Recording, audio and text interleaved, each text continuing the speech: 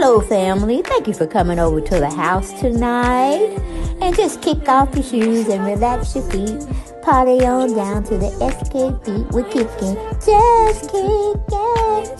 Just kicking.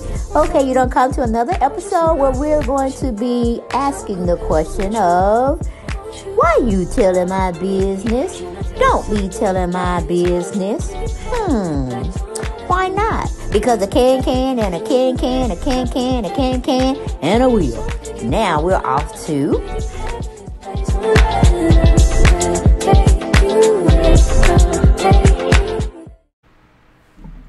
Hello, everyone, and thank you for coming back to the channel. Yes, we're on Deb Schnell's 4 Days World, and we're trying to make some sense out of this hoopla, all of this chaos, all of this nonchalant type of attitude Nene is having towards everybody when it's in regards to that man right there, scammer man, Shaba.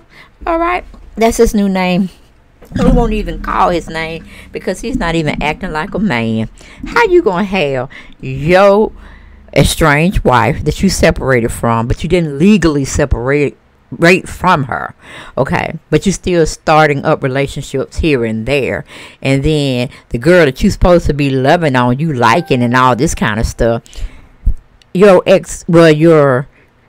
wife, it ain't even ex, it's your wife, is actually getting sued, or she's suing your mistress, which happens to be Nene, Greg's ex-wife. Okay, and I wonder if you would have paid Nene any attention if she was left no money from Greg's death. And that was her family, y'all. That was her family. And that was when they were on what do you call that, the Steve Harvey Family Feud, when he took over. Who are those people? Nene. We know Greg. We know Bryson. We know Brett. But we don't know that other person. And you're going to be crying a lot more than what you crying or faking crying on that show when y'all had that reunion. And they had that doctor sitting by you and you called yourself just breaking up all together. But where is Bryson? Where is he, honey? And we knew he had that girlfriend that you didn't like because she was trying to tell all of your business, okay? All of your business. To where the fact I guess you just put everybody on silence and said they better not say shit. And if they do, you gonna sue them, okay? But you went and bought him a house. Yes, we do remember that house you bought him because he was laying on somebody's couch. And it was just, seems like, you know, he was half naked or something, or he was under the lucid avenue of being on illicit drugs and stuff of that nature. And he just made everything look real bad, and you didn't like that. So you had to kind of get him his own digs. You didn't want him to stay with you, which I ain't know why. That would be the safer thing. But you bought him a house, you know, so he can have something. You don't really have to depend on nobody else. And, I guess you took care of him in that way. So I guess he still got a house because, you know, paparazzi be running around him. They would have pretty much put that on blast if Bryson had lost that house that you got for him. But I think you went on and paid for that house because it's about, what, $150,000. Cute little starter home. And that's probably all he needed because he wasn't doing it for himself like he should have been doing. Like Brent is doing, trying to hold down the Lenithia Lounge. So good thing for him. But girl, what is going on? Where's your grandchild? Where are your stepchildren that you were so loving at the time when Greg was still living? I mean, you had some beef with some of the boys, one particular boy of Greg's, but I thought y'all hashed that out. But you know I'm coming for that story, Nene. I want that story. You need to tell me, girl. How did you get messed up with this man and not demanded that he get some his affairs in order? Like, go on and divorce her. Okay, go on and divorce her. Okay, Mal? Can't pronounce her whole name. It wouldn't be fair, so we just shorten it. Why didn't you tell him he needs to divorce Mal? Why are you putting everything on this man to take care of when you're the one looking stupid out here as a husband stiller. You see what I'm saying, Nene? It's time for you to take some type of control of your life in this scenario that you're going through. It's time for you to take a narrative. Well, write your own narrative of the story you're trying to play out in front of us. Because, honey, from what I hear, and it's allegedly, that condo you living in is not yours. It's not yours, Nene. It's Naomi's, the scammer, shopper. Is that true, girl? Let us sister know. Because that's what I heard. And like I said, everything's allegedly over here. We don't really know. But that's what the streets are saying, girl. So I'm like, okay. You're supposed to have all this money from Greg's death, allegedly. You sell your house. You got that money. And then you call yourself buying or leasing, renting one of those luxury apartments / condo downtown where all the limelight is, where you don't have to really go anywhere to enjoy the nightlife, the party life, that kind of scene. And I'm guessing Brent is living with you in there as well.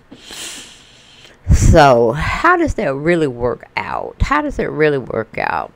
I mean, I personally don't believe that you're letting a man pay something over your head that he can throw you out of. So I don't think that's true. But if it is, Nene, girl, have you lost your mind? I hope you ain't giving this man, scammer, shopper, your bank account information. I'm like, we could be stupid, but don't be that damn stupid, okay? Because I'm still having to have to really rethink this thing with, what's his name? Peter Thomas, trying to set you up with a man that had been single for how long? Okay? And you just happen to ask Peter to set you up with somebody, sight unseen. And he came up with this young brother. I mean, that's a tragedy in itself. Why would you date somebody that you know still currently is married? And my idea for you to have asked, why haven't you gotten a divorce? If you've been separated and it's not legal, you just stopped living with her, you got your own digs. Why didn't you just divorce her? Why you are still holding on to her as a backup? Because that's what most people are thinking. You should have if you've been separated from her, living in separate digs for at least 2 or 3 years, brother, you should have been divorced, okay?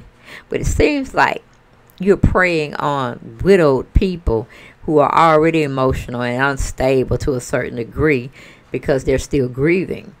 And Nene fits that profile profoundly, okay? So I'm like, Nene, you need to check who you going to, telling all your business to have you be set up for the big take, okay?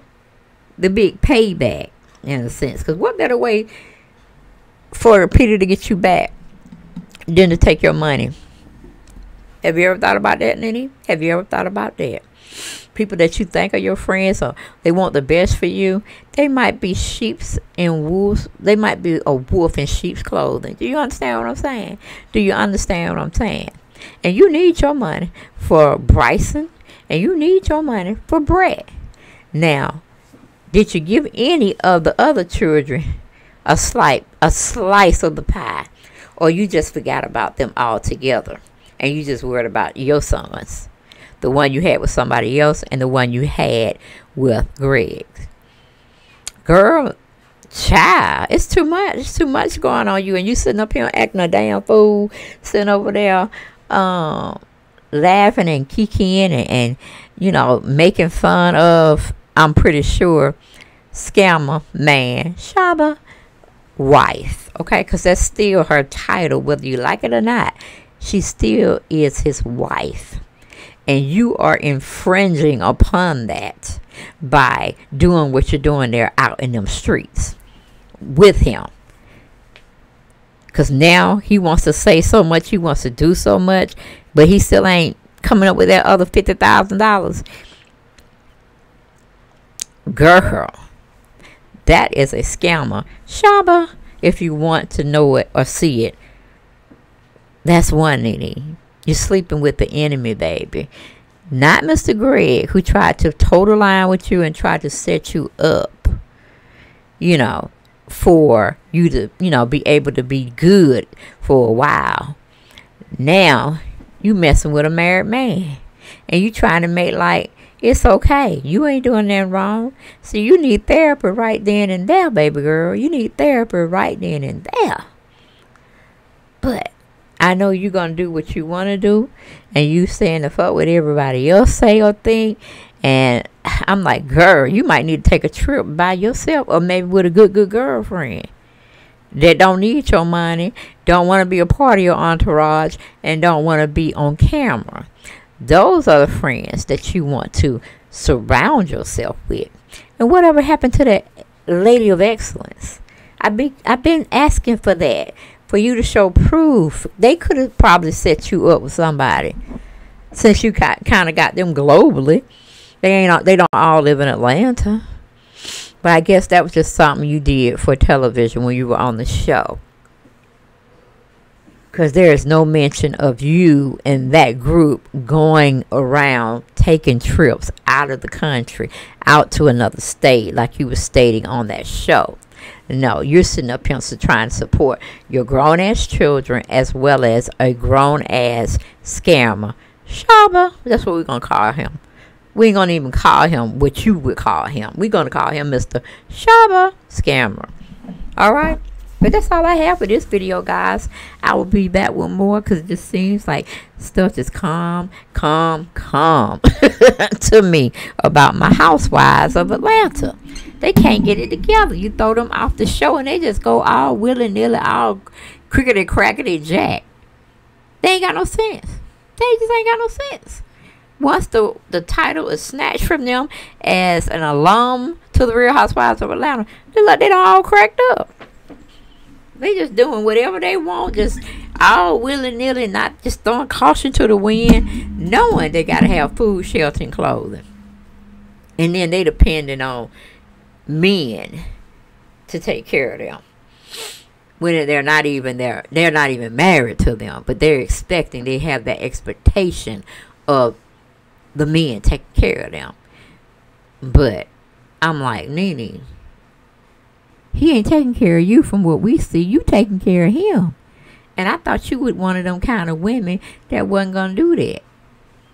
But it seems like you are. Just from what the optics we're giving, it might be something totally different. But this is what we're seeing. You're supposed to be head woman in charge. Head bitch in charge. And now Carlos King got a little after hours thing he's doing with the OGs from first season, and you weren't invited. But oh, looky, who comes cooking? Kim Zolciak Berman was asked. Yeah, Sheree Whitfield was asked.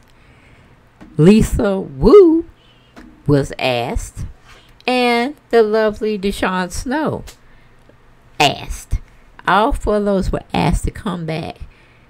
Like they were the ones pioneering, breathing life into the Real Housewives of Atlanta. But you said that was your job, right? So why are all these opportunities just leaving your ass in the dust? You be like Monique. You're going to burn up into some ashes. And we're going to like, yeah, that's where she once stood. The great but late neneleakes. Because you're going to become a simpleton again. An ordinary person walking the street. Because how can you have Shaba Scammer set the tone? He don't know anybody. He don't know any celebrities, really. Until he start flossing and hanging around you. And you got Peter over here. He was supposedly been marrying that girl that y'all see him in the picture with. Remember, that's the one that he was dating after him and Cynthia were through. At least that's what he told us, okay? But for some reason, somehow, somewhere, she bounced. She left him alone. That's Peter Thomas. But Nene got Peter Thomas setting her up with a scammer, Shaba. Because if a man going to be with you, he going to leave his wife. He going to divorce his wife. So he has nothing to hold him back from being with his one true love. Now, if scammer, Shaba, wants that, why haven't he put forth an effort to do that? Make that big change. Okay, close one door to open up another one, and for you and him to go sunset.